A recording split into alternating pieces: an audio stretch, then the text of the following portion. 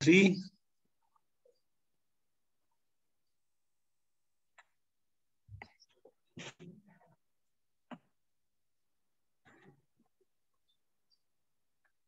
तो हम शुरू करते हैं।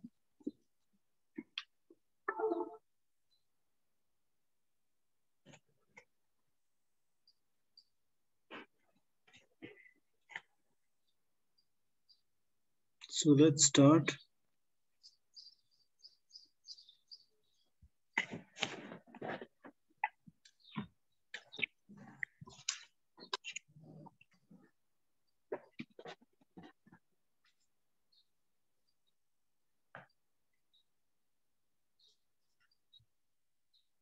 अच्छा, तो लास्ट टाइम हमने देखा था बहुत सारी एग्जांपल्स, मुझे लगता है अब हमने की, राइट?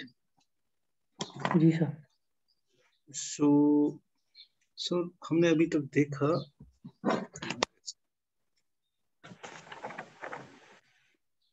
ओके, तो हमने ये देखा था बहुत सारी एग्जांपल्स, जैसे हमारे पास n टपल्स हैं, उन पे बहुत सारे नॉर्म्स हमने डिफाइन किए, और then we also did the sequence spaces at infinities and LPs. Then we also did CAP. CAB is equal to all continuous functions from the interval AB to the field K. And F is continuous. तो ये space हमने देखी, और इस पे जो हमने norm define किया, norm of F is equal to supremum, क्योंकि every continuous function on a compact set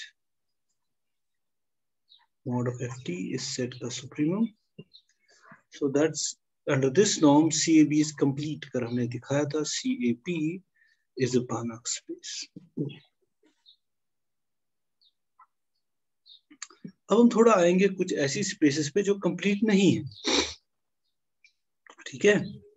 सो पहले मैं कौन सी चूज करूं? ओके, अच्छा चलो मैं ये करता हूँ, अच्छा CAB को ही लेते हैं, चलो पहले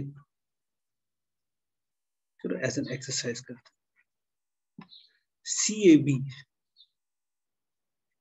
under the norm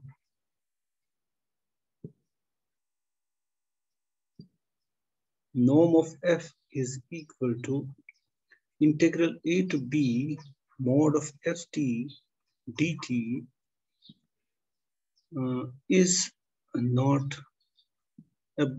is a normal linear space, चलो,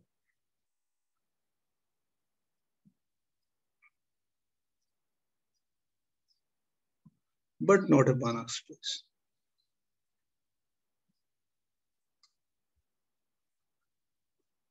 ठीक है, तो पहले तो हमें दिखाएंगे ये नॉर्म है, ठीक है ना? So let's do the solution of this thing. Now norm of F is equal to A to B ft in modulus dt for all f belonging to a continuous function on this interval. तो पहली बात तो है कि if f is continuous, mod of f भी है continuous. If f is continuous on interval ab, mod of f is also continuous on the same interval. और अगर कोई function continuous है, then it is Riemann integrable. हाँ sir, है ना? So this very much is a real number, right? यानी ये exist करता है as a number because f mod of f is Riemann integral.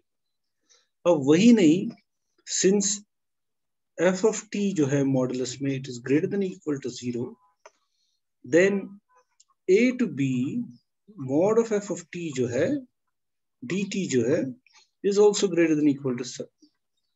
Now since this is true for all t belonging to ab, अगर कोई function non negative है over an interval, तो उसका जो रीमन इंटीग्रल होगा ओवर दैट इंटरवल वो भी non negative होगा.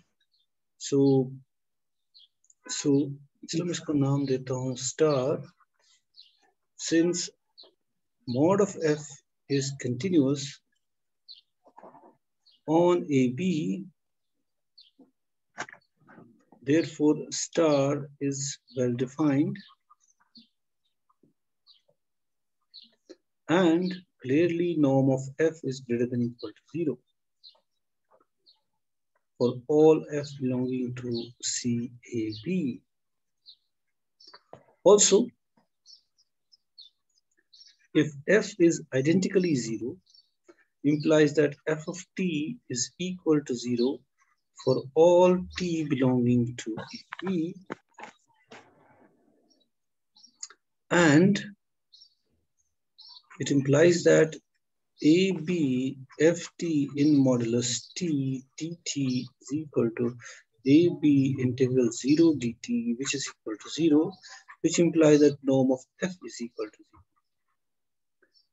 0. And norm of f is equal to 0 implies that integral a to b ft dt is equal to 0. And since mod of ft is non-negative and continuous, ये जरूरी है. अगर ये non-negative and continuous नहीं होता, it would imply that f of t is equal to 0 for all t belonging to AB, which implies that f is 0, the additive identity 0 function. तो ये तभी है, देखो ये जरूरी नहीं है कि अगर किसी फंक्शन का इंटीग्रल 0 हो तो वो फंक्शन भी 0 हो, लेकिन अगर वो function through out non negative है उस इंटरवल पे और कंटिन्यूअस भी है, देन उसका वो फंक्शन 0 होगी आइडेंटिकली, अगर उसका रीमन इंटीग्रल 0 हो. फॉर एग्जांपल मैं तुम्हें एक एग्जांपल दे सकता हूँ. Suppose if I take cos of x from 0 to pi, cos t है ना, dt, this is equal to 0 है ना, लेकिन ये फंक्शन 0 नहीं है. cos of t is not a zero function, it doesn't set every point to 0. उसकी वजह ये है जो ये cos t है ये नॉन नेगेटिव नहीं, लेकिन यहाँ पे चूंकि इसका मॉड लगा हुआ है और ये कंटिन्यूअस है, तो therefore it would imply that must be 0. तो पहली प्रॉपर्टी तो हो गई, पहली प्रॉपर्टी टिक नॉर्म. अब दूसरी प्रॉपर्टी लेते हैं जो कि बिल्कुल इजी है. अल्फा एफ नॉर्म जो होगा, it is integral a to b alpha f applied to t dt, which would be integral a to b alpha into f of t dt, and using the linear modulus of alpha into f of t dt. Okay, और चूंकि alpha का dt के साथ कोई connection नहीं, you can take it out. ठीक है. हाँ sir. Of course this is mod of alpha into norm. जरा ट्रायंगल इनइक्वालिटी देखते हैं. तो if you have f1 plus f2, this is equal to integral a to b f1 plus f2 applied to t dt. This is the same thing as a to b f1 of t plus f2 of t dt. Now since f1 of t plus f2 of t in modulus is less than equal to f1 of t plus f2 of t, and this is true for all t belonging to AB, because of triangle inequality of numbers, it implies that integral, अगर दो functions एक दूसरे के वो increasing है या बड़ी है तो इंटीग्रल में भी वही होता है. It will be f1t plus f2t dt is less than equal to integral a to b f1t plus f2t dt, which is equal to integral, क्योंकि ये जो होता है integral is linear,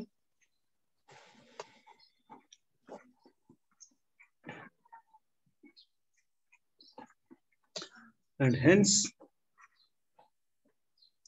जिसको मैं लिख सकता हूँ अब norm of f1 plus norm of f2 हाँ, तो यहाँ पे अगर मैं इसको स्टार लिखूं, so therefore from star norm of f1 plus f2 is less than equal to norm of f1 plus norm of f2 for all f1 f2 belonging to CAP. ठीक है ना?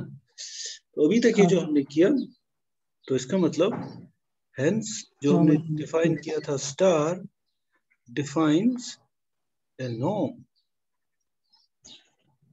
on CAP, which implies that CAB along with is a normal linear space. ठीक है? Under the norm star. ठीक है? Under the norm defined by star. ठीक है? अब हम दिखाएंगे, लेकिन ये नहीं हो सकती, मतलब कंप्लीट। हम देखेंगे there exist a Cauchy sequence which does not converge inside this set. ठीक है ना? जी। Now to show that CAB is not complete with respect to norm star, we take a Cauchy sequence. पहले हम लेते हैं let a be equal to -1 and b be equal to 1 to be definite. मतलब definite होने के लिए चूंकि मुझे एक एग्जांपल खड़ी करनी है, तो मतलब a and b are real numbers, तो मैंने चूज किया a equal to -1 and b equal to 1. Consider, अब मैं कहूंगा consider the sequence of functions. Consider the sequence fn contained in C A B, which is the same thing as here in our case -1 1, defined by, मैं function sequence define करूंगा और दिखाऊंगा कि वो एक Cauchy सीक्वेंस है लेकिन convergent sequence नहीं। fnx is equal to 0 if x lies between 0 and -1. This is equal to n times x if 0 is less than x is less than equal to 1 by n. This is equal to 1 if 1 by n is less than x is less than equal to 1. तो पहले तो ये है कि ये continuous functions हैं on this interval -1. जब मैं कह रहा हूँ ये यहाँ बिलोंग करती हैं तो दे शुड बी कंटिन्यूअस. तो you can easily check, actually इसकी कंटिन्यूटी चेक करने के लिए तुम्हें सिर्फ देखना है एट 0, जो बाउंड्री पॉइंट्स होते हैं 1 by n, तो वो इजी है क्योंकि अगर यहाँ से लिमिट लेंगे तो 0 आएगा, और अगर यहाँ से लिमिट लेंगे अराउंड 0 तो भी 0 ही आएगा, और ऑफ कोर्स अगर यहाँ से लिमिट लेंगे एट 1 by n तो ये 1 आएगा, और यहाँ से लिमिट लेंगे तो 1 आएगा. सो दे आर, मतलब you check it yourself, fn's are continuous. मुश्किल नहीं है, ये तुमने 11th 12th किया. ओके, यानी ये इसमें बिलोंग करती है. तो द क्वेश्चन इज, अब हमें दिखाना है ये जो अंडर नॉर्म है, जो हमने नॉर्म किया था ना, वो Cauchy है. Now let's consider f n minus fm. Now norm of fn minus norm of fn, या पहले मैं दिखाता हूँ ये फंक्शंस होती कैसी हैं. जैसे मैंने fnx को डिफाइन किया ना, जरा एक्सप्लोर करते हैं. ये किसी सीक्वेंस है, it is equal to 0, it is equal to nx, 0 less than x less than equal to 1 by n. आराम से करते हैं. This is equal to 1 if 1 by n is less than x is less than equal to. मैं पहले ढूंढूंगा, अच्छा पहली वाली इस सीक्वेंस में फंक्शंस होंगी f1 of x, है ना. f1 of x ऐसे डिफाइन हो जाएगी फिर इस फॉर्मूला के हिसाब से.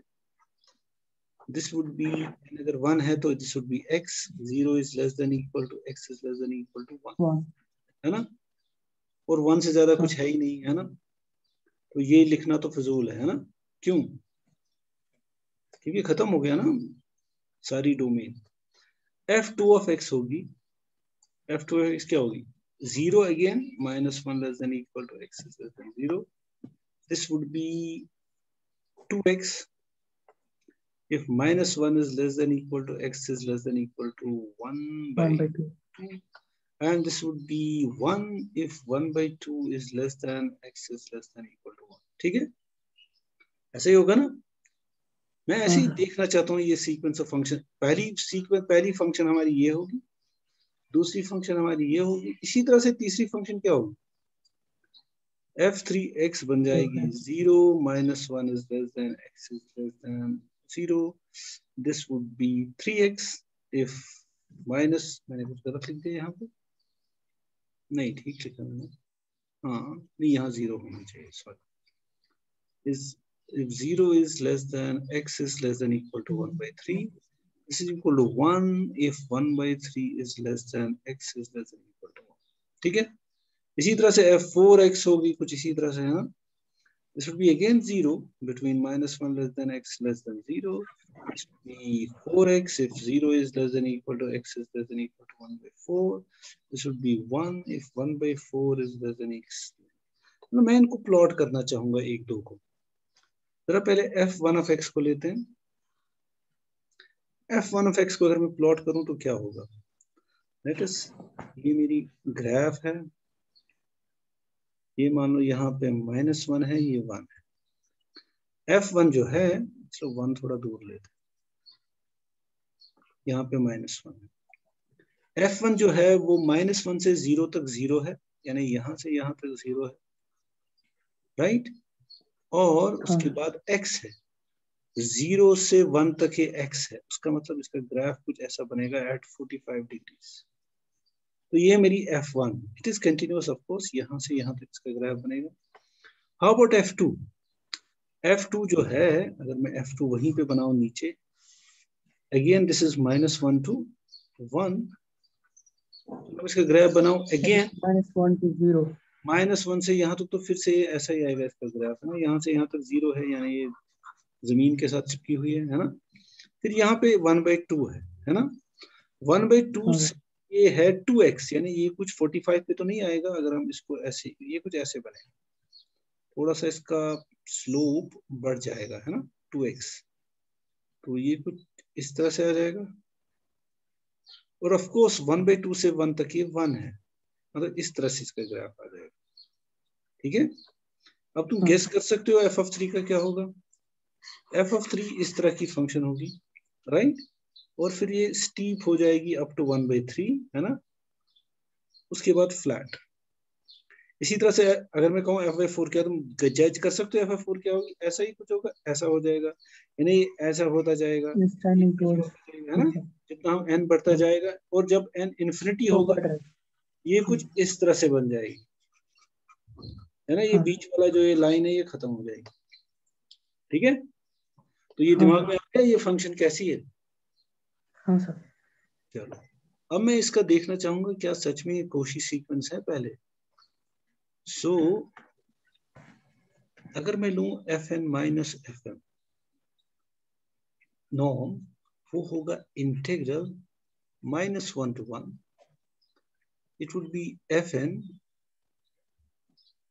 minus fm applied to t dt, and which by our pointwise operation should be -1 to 1 fn minus fm, वो मैं क्या लिख रहा हूं,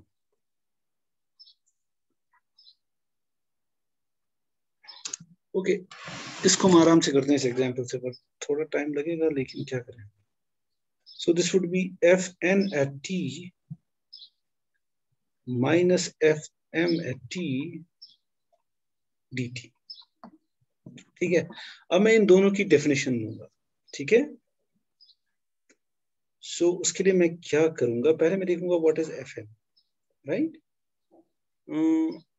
चलो fn क्या होगा, fn is defined as it is defined as 0 minus 1 is less than equal to x is less than equal to 0. This is equal to n times x. If 0 is less than x is less than equal to 1 by n, this is equal to 1 if 1 by n is less than x is less than equal to 1. और मेरा जो fm है 0 फिर से -1 x less or equal to 0. यहाँ होगा mx है ना, 0 less than x less than equal to 1 by m, 1 by or of course what do I have, 1 by m is less than equal to x is less than equal to 1. Continuous से कोई फर्क नहीं पड़ेगा अगर मैं less than equal to लिखूं या less than. Okay, now मैं थोड़ा अगर मैं सोचूं ये फंक्शन कर क्या रही है, राइट? अगर मैं इसका इंटरवल देखूं -1, फिर है 0 यहाँ पे, फिर है यहाँ पे चलो 1 by n, ठीक है ना, और फिर है यहाँ पे 1, क्योंकि 1 by n आएगा 0 और 1 के बीच में, है ना, 1 by 2 1 by 3 जो भी है, राइट? यहाँ इस रीजन में ये 1 है, ठीक है, इस रीजन में ये nx है, do you agree with me? इस रीजन में ये 0 है, सॉरी, इस रीजन में ये nx है, उस इस रीजन में ये 1 है, ठीक है। अब मैं थोड़ी देर के लिए मानता हूं, थोड़ी देर के लिए क्या, n m n are different things, तो मतलब I can choose, suppose n is less than m, इसका मतलब 1 by m must be less than 1 by n, ठीक है, ऑब्वियसली ऐसा ही होगा ना, m या तो n से बड़ा होगा या छोटा होगा, तो मैंने माना सपोज ये छोटा है, एक्चुअली अगर हम बड़ा भी लेंगे तब भी यही आइडिया है, taking n is less than m means 1 by m is less than 1 by n, तो मतलब ये जो इंटरवल है अगर हम देखें, अब अगर मैं देखूं this is fn of x का मतलब रिप्रेजेंटेशन, अगर मैं fm का ढूंढूं तो पहले तो फिर से 0 से -1 तक ये 0 है, राइट? अब 1 by m से लेस है ना, तो 1 by m यहाँ पे होगा कहीं, उसके बाद होगा 1 by m, उसके बाद होगा 1, बिकॉज मैंने लिया है n is less than m, ठीक है, और ये जो fmx है ये यहाँ से यहाँ तक है mx, है ना, और यहाँ से यहाँ तक है 1, ठीक है ना? हाँ सर, ये समझ में आ रही है? यस सर, यहाँ से यहाँ तक 0 है, यहाँ से यहाँ तक mx है, लेकिन 1 by m ऑनवर्ड्स ये 1 है, लेकिन ये जो है ये 1 by n ऑनवर्ड्स 1 है, ठीक है।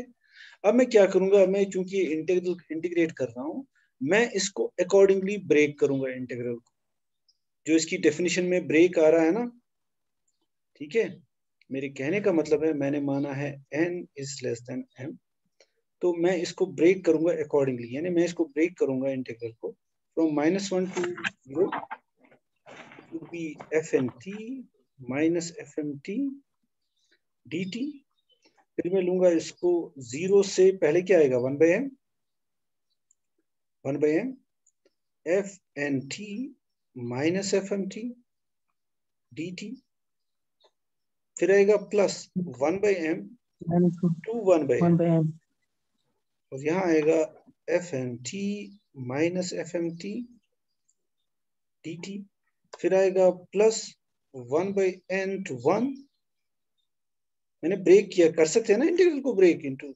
Smaller disjoint parts. अब इससे क्या होगा, इससे हमारा काम थोड़ा हो जाएगा आसान, इसको इवैल्यूएट करना।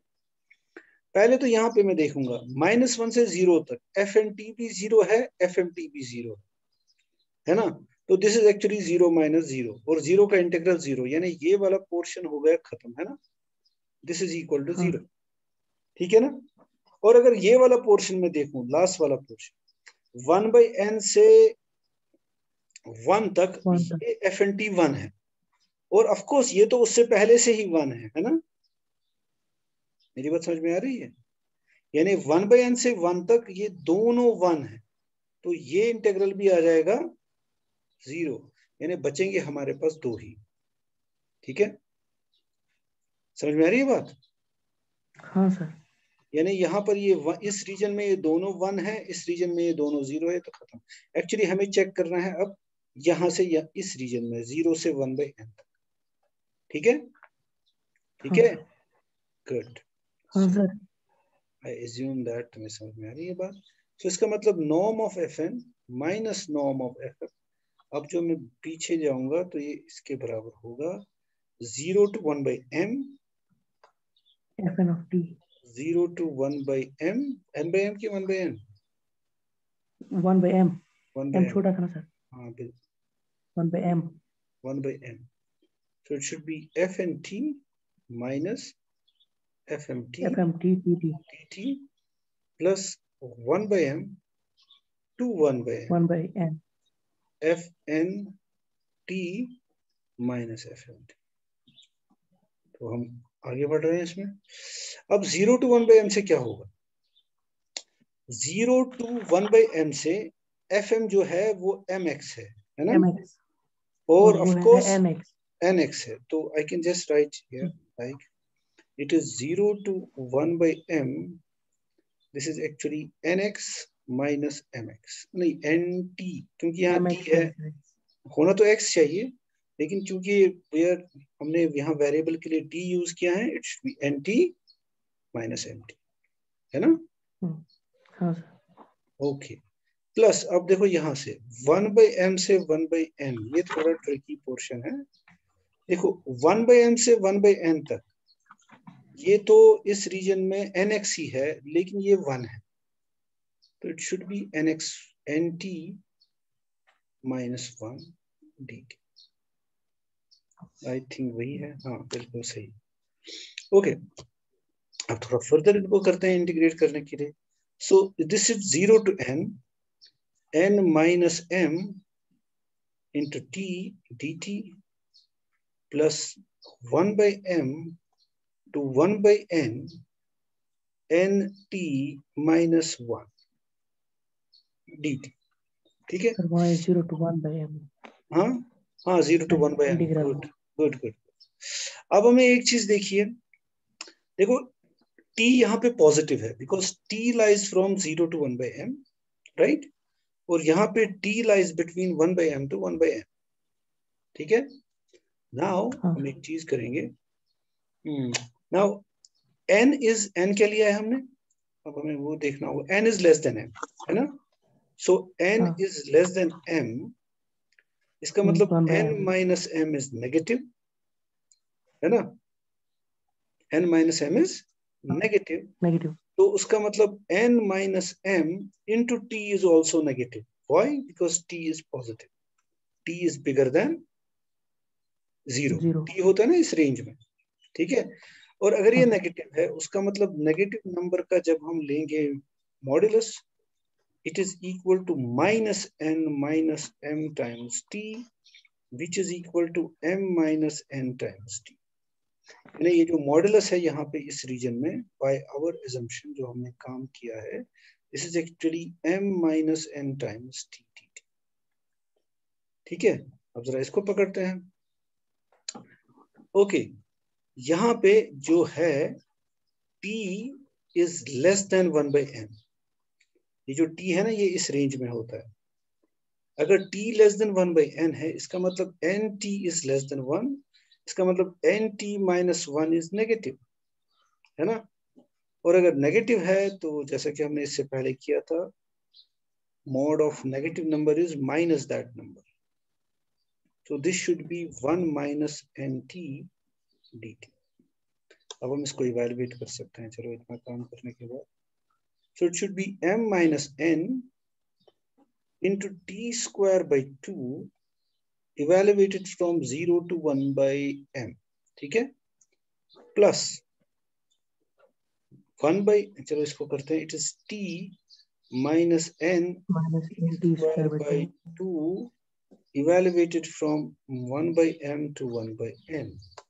तो इसको इवेल्युएट करेंगे तो it should be m minus n by 2 into 1 by m square।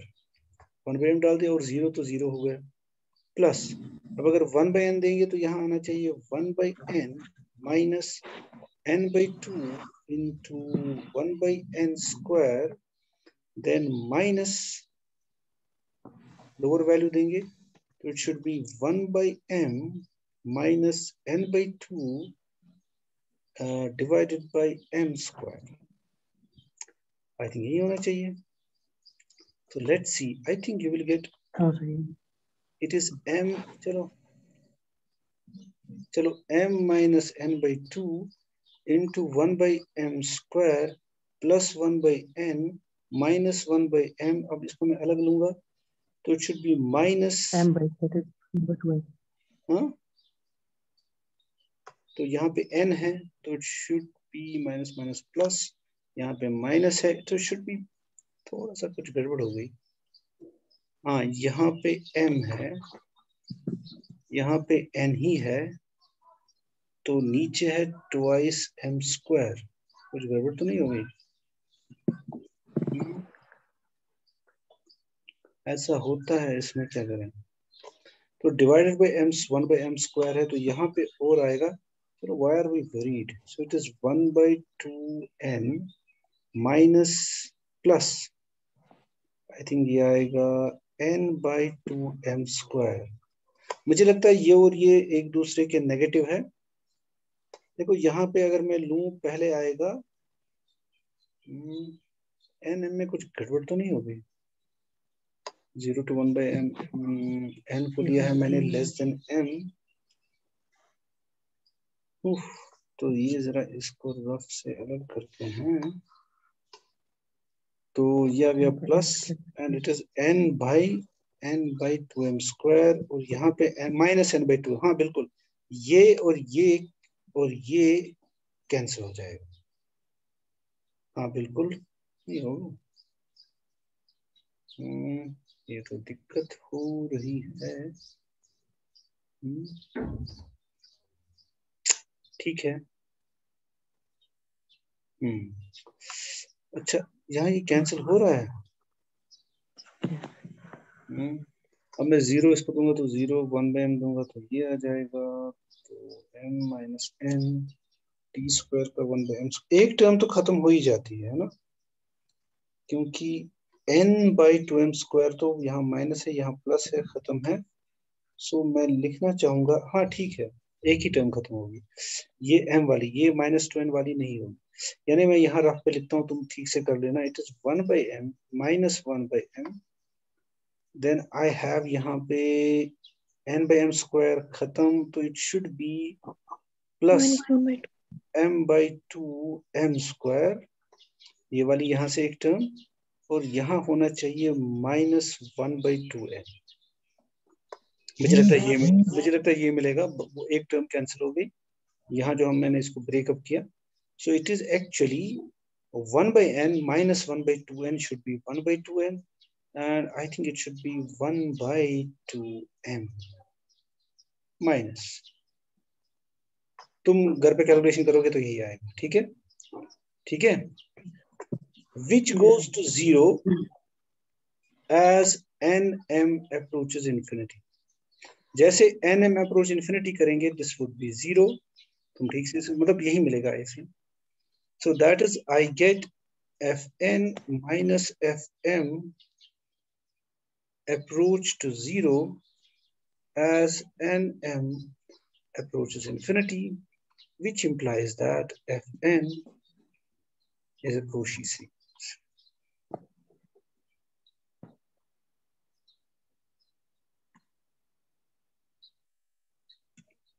ठीक है, fn is a Cauchy sequence, but fn does not converge inside CAB। Why? Because otherwise ये होगा you would have norm of fn minus f go to 0 as n approaches infinity, which would imply that, what would imply that? Limit n approaches infinity, fn of t is equal to f of t, which implies that f of t is equal to limit n approaches infinity fn of t, और जो कि मैंने कहा था it is limit जो इस function का आएगा वो आएगा it is 0 between 1 minus x less than equal to 0 and this is equal to 1, 0 less than x is less than equal to. तो ये इसका लिमिट है which implies f does not, it's not continuous, which implies ये clearly continuous नहीं है and f does not belong to CAP. एक contradiction है, contradiction. So therefore it's not complete. शुक्र है ये खत्म हो गया, इसमें थोड़ा calculations थी. So I got CAB is not Banach space under integral norm. तो हमने अभी देखा, इससे हमें एक बात और पता चली कि कोई स्पेस एक नॉर्म में कंप्लीट है लेकिन दूसरे नॉर्म के अंदर सेम वेक्टर स्पेस कंप्लीट नहीं है, क्योंकि हमने देखा इससे पहले वाला जो नॉर्म था सुप नॉर्म, उसके अंदर जो ये स्पेस जो है ये कंप्लीट है, लेकिन अंडर इंटीग्रल नॉर्म इसी पे जो दूसरा नॉर्म हमने दिया that was integral a to b f of dt, यहाँ पे ये कंप्लीट है और यहाँ पे कंप्लीट नहीं है.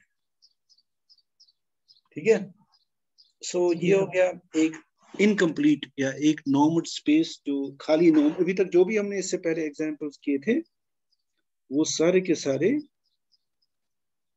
कंप्लीट थे. मुझे लगता है अब इसमें लेस देन 1 मिनट है, मैं इसको क्लोज करता हूं, तुम फिर से ज्वाइन करो. ठीक है, ठीक है.